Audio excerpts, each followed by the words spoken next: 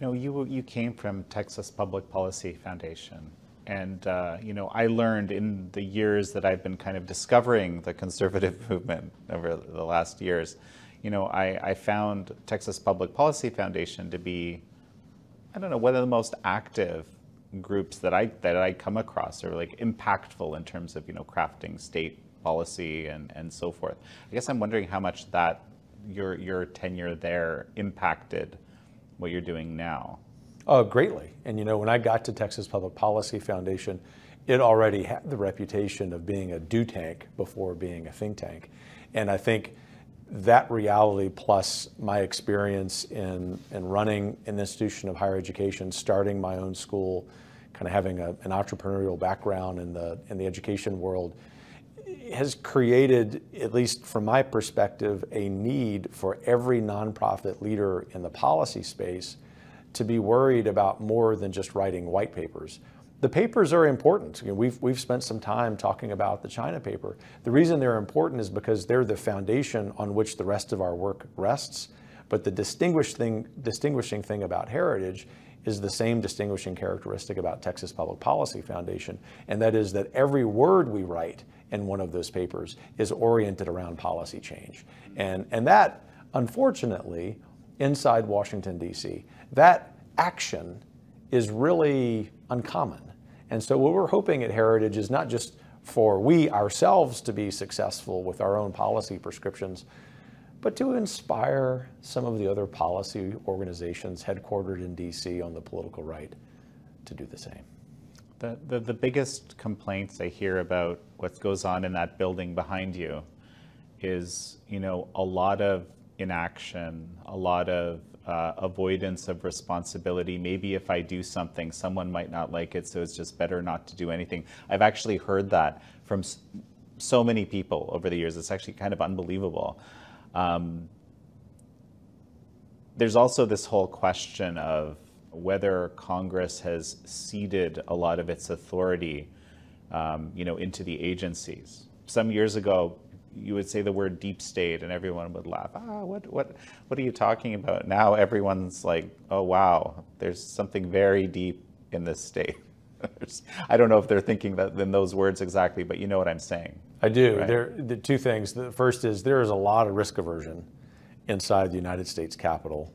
And if Alexis de Tocqueville were here almost 200 years after he visited the United States, he wouldn't be surprised, because he observed that politicians and republics and democracies, constitutional monarchies, always suffered from a certain amount of political cowardice.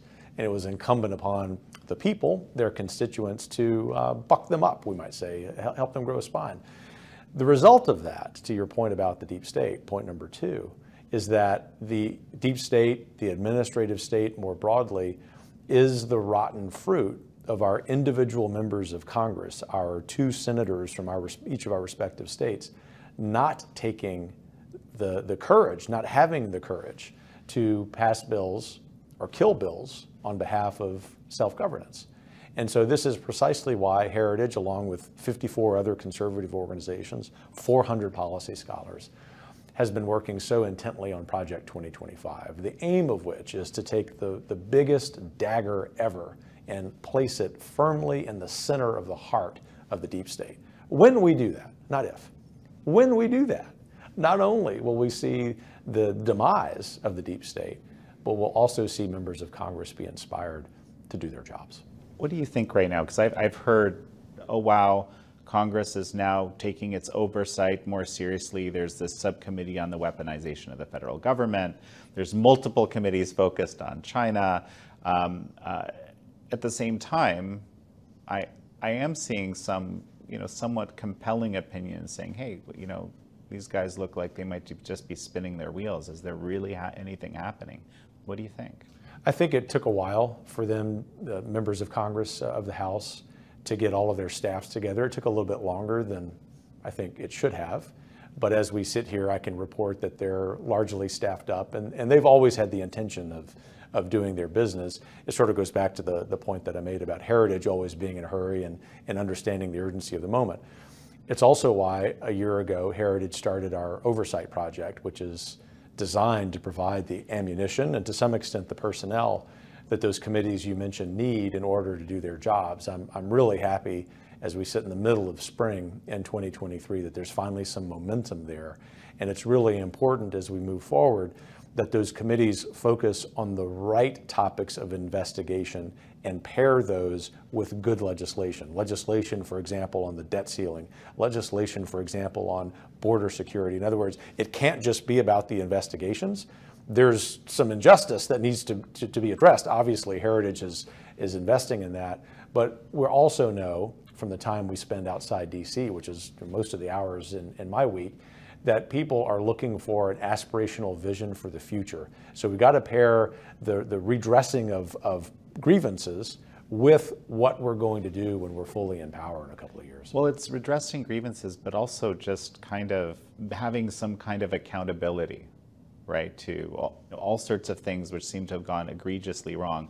You know, the Twitter files certainly exposed a lot of that, alongside multiple lawsuits which are being run. Discovery in those lawsuits has shown all sorts of activity that shouldn't be happening, whether legal or not, right? No, that's right, and Heritage fully accepts all of that. My concern is that we get so focused on our side on the investigations, members of Congress sometimes forget to connect why they're doing that investigation with how it affects the self-governance of the everyday American. And the media does a really good job of driving the wedge between those two things. So it's more of a messaging criticism about American political conservatives, which is that it isn't enough just to do the investigations. You have to constantly explain why you're doing the investigations. It isn't just about the people who are involved in them per se. It's about all of us. There's a two-tiered system of justice, not just for President Trump, but for all of us. Ask Mark Houck, the pro-life activist in Pennsylvania. This is what Heritage brings to the table. On the one hand, the ammunition to conduct the investigations, and then on the other hand, the messaging help to remind Americans why they need to care. It really does seem like that if you have certain political viewpoints, you can get away with a lot that you wouldn't have been able to get away with in the past. Whereas if you have other political viewpoints, you feel the full weight of the law, even when it's unreasonable for that to be the case, i.e. these, kind of SWAT teams, FBI SWAT teams being used for, situations where it's kind of preposterous. Well, it's true. And as we sit here, do you think that there's much of a chance that any of the political allies of President Biden will have to deal with the 87,000 new IRS agents? Of course not. But those of us at Heritage, people in right-of-center media outlets, just common sense media outlets that are not mouthpieces for the regime, they have to be worried. That's unconscionable in modern America. And so Heritage, all of us at Heritage wake up every day fighting that, looking forward to the day when we can finally fix it. Describe to me the regime that you just mentioned. What is that? There are two elements of it. The figureheads of the regime are Joe Biden and Kamala Harris, but the regime is a long-running project of the political left. It really started or was amplified in the late 60s and early 70s in the anti-Vietnam War protest of the academic left.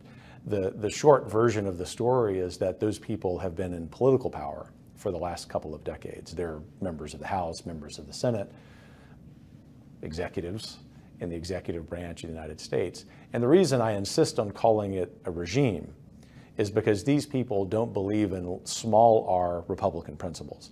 They don't believe that there is a common good to which they owe a moral obligation, as many Republicans and Democrat leaders leading up to this point have. And so Heritage insists on calling it a regime because they're not focused on self-governance. They hate what the everyday American stands for. We could sit here and go through the litany of pejorative ways that Hillary Clinton and Joe Biden and Barack Obama have described people like me, gun owners, someone who goes to church. I mean, something as radical as that. They hate us. And we need to be careful not to hate them. Those of us, given our particular faith traditions, shouldn't be filled with hatred, but we do need to be filled with a zeal in the public square to confront them, to defeat them, and to make sure that they're never in power again. There's so many areas in American life where things seem to be going wrong. Examples would be, all these new rules around how elections are run across many different states, right? That have created, just as I've understood it, a foundationally different way that, frankly, the whole electoral process is even understood, right? That's one. Another area, similarly, is the border, right? There have been an unbelievable number of people, some of which we don't even know, that have crossed the border into America. And in some cases, they're even, there's laws on the books to have them voting in American elections, to bring it back to elections. So, we've touched on China, we've touched on a bit on oversight. Here's two kind of big elephants in the room, right? If these things aren't somehow dealt with, how can all of this, all of these other areas be achieved? Well, the answer to your question is they can't be. So this is why Heritage has worked so diligently on improving election integrity, and there a lot of progress to report, a lot of lack of progress to report. You can go and see our election integrity scorecard and see those states that have legitimately, from objective analysis, done a very good job of addressing some problems, and we rate them more highly than others. The flip side on elections is that places like Pennsylvania and Wisconsin and Arizona, just to name a few, will continue to be problems. And so the short version is that when we get into the 2024 election cycle, Americans can be a little more optimistic about the integrity of elections, but we are far from securing all of those problems. On the border, however, there's no progress to report. I mean, you know me well. I'm an optimist. I try to see the silver lining in every problem. There's no silver lining in this. It is awful. It is one of the worst examples of policy failure by any American president ever. And the reason it's that profound is because it's intentional. It is intentional by the President of the United States and his seemingly incompetent Secretary of Homeland Security, who isn't that incompetent. He's actually very capable at implementing what he's doing, to have 2.5 million people, at least 2.5 million illegal aliens in this country. It undermines the rule of law. It's probably permanently changed what had been very peaceful Anglo and Mexican-American counties and communities across the border of Texas and Arizona and New Mexico. And further still, as our heritage research has proven, those illegal aliens have arrived in every congressional district in this country. Every county in the United States of America is a border county, which isn't a comment about people who might come here legally. We love immigrants at Heritage. It's a comment that when you allow millions of people to cross illegally, not only are you endangering public safety, you're endangering the rule of law and the very ideals of America. Until and unless we fix that problem, as we were beginning to do in the former administration, America's future is endangered. I keep thinking about what's been dubbed by some the disinformation industrial complex.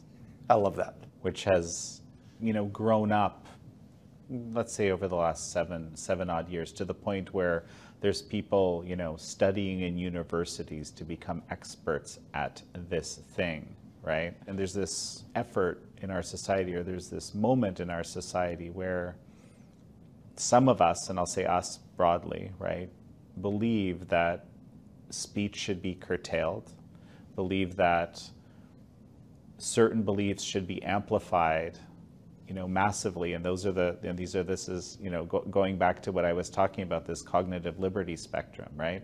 That there's certain correct beliefs that are acceptable, and there's other ones which need to be hidden and unavailable to people to even know. And there's a whole mechanism of manufacturing perceived consensus in society. It's a very powerful, I call it the megaphone. It's a very powerful mechanism, and there's multiple organizations involved, and media are just part of it. And there's some portion of our population also that's incredibly susceptible to it, and not bad people, not morally questionable people in some cases, in many cases, just easy to influence. First of all, do you agree? If you do, how can we have some kind of unity in a society where this megaphone can always create, incredible strife through whatever it decides to push through itself. I not only agree, Jan, if I have your permission, I'm going to use your phrase, manufacturing perceived consensus, because that is so true. And that largely happens by our legacy media outlets, which are primarily based in New York City and in Washington. And the solution to that is for people to spend more time with regular folks outside those cities, but also inside those cities. There are a lot of regular folks in Washington and New York City, right? That is to say, watch Epoch Times, read the Epoch Times paper, but be very selective after that with the news, the national news that we're consuming, and take whatever time you're saving by no longer consuming that news and spend it with everyday people. It's why, as my staff at Heritage know, when I'm outside DC, which is most of the time, whether I'm at home in Virginia or traveling on behalf of Heritage, I always stop in a McDonald's. I always stop in a convenience store. I don't care the neighborhood. I don't care if I kind of look out of place as a middle-aged, bald white guy. Those are my fellow Americans. And you can be engaged in a conversation. My wife would say that she learns more about politics by being in the produce aisle at the local grocery store than she does reading most outlets. She's a huge fan, of course, of Epoch Times. But the point is, we should not give those people who want to use a megaphone to get us to stop thinking what we do about self-governance, the power that they have. And the only way to do that is to be a lot more intentional with the news that we consume and to be really focused on spending greater time in community. But then that still begs the question, how then do you establish unity? Well, for more than 200 years, that's how Americans consume their news, and there was a certain unity about that. Why? Because it's just scientifically, biologically obvious that humans have many things in common. And one of the things that we're hardwired to do, especially in American history, is to love our country. And the reason that we want to do that is because we love our neighbor. Isn't it interesting that these people who are manufacturing perceived consensus emphasize what divides us, what causes us to be suspicious of our neighbor? That's not what it means to be an American. So stop consuming news that says that.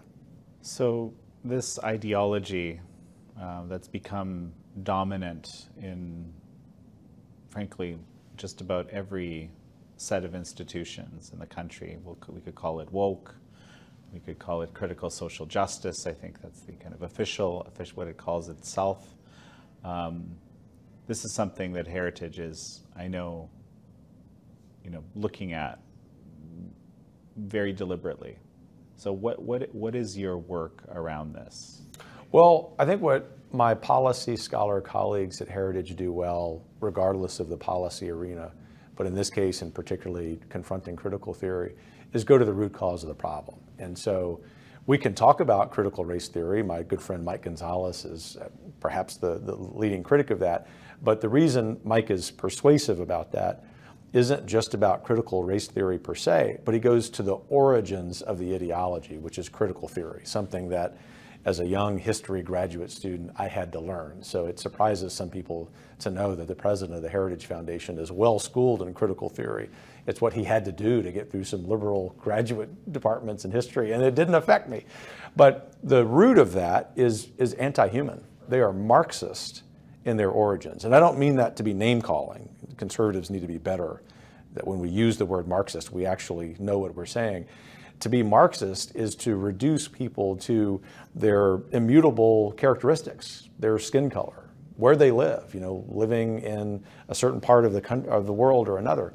And critical theory, therefore, doesn't understand someone's soul. It is no place, if someone happens to be agnostic or even atheist, the role of nature. There's nothing about these theories that would signify that people can ever live harmoniously in a community with people who don't look like them. Well, or are the same class, I think. Or the same class. Right. That's exactly right. Because that's the original way we think about Marxism, right? So there has to be complete unanimity, socioeconomically, ethnically, culturally. I would say religiously, but there's no room in Marxism for religion. Right. So it's uniformity across kind of an atheist. And to come full circle in our conversation, there's nothing transcendent. And when there's nothing transcendent for a human person, that's an awful quality of life, which is why all of the advocates of critical theory I know are miserable people. Over the coming years, you have this plan that you seem to have, enacted pretty quickly, pretty deliberately, with some, fruits of that labor already. What are your most important directions right now? And also you personally, which ones are you focusing on? Within Project 2025? Within the overall direction of heritage, but obviously that's a very significant part of what you're doing. My follow-up question tells you what the first one is, which is Project 2025, because I look forward to the day when on January 20th, 2025, whoever the next president is, whoever he or she is, pretty optimistic that they'll be more conservative than our current president. We wish him long and healthy retirement as ex-president, that when he or she takes the oath of office, they will know that the full weight of the entire political right in America is behind him or her, that we not only have the policy ideas, the policy solutions, by that I mean the bills that he or she needs to push through Congress with their allies, the executive orders to implement, the rules, going back to the administrative state conversation we were having, that they must implement to undo the excesses of the radical left. But most importantly, they also know that there are several thousand Americans who have come to DC to tithe 2 or 4 or 6 or let's hope 8 years or more to restoring self-governance to the American people.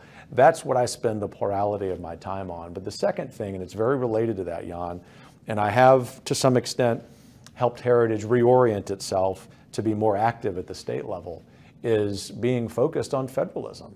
In order for the next conservative president to be successful in terms of policy, he or she has to have sort of bubbling up of ideas from the states. We can't rely on the folks in this building behind me in the Capitol to do that yet.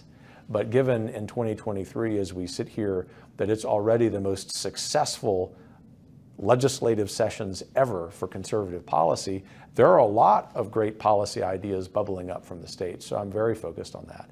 And then the third and final thing in terms of my priorities and priorities for Heritage is to take a step back from the political and policy landscape, take a step back from the frustrations we have about the two-tiered system of justice, take a step back from the daily news, and remember what's special about being an American.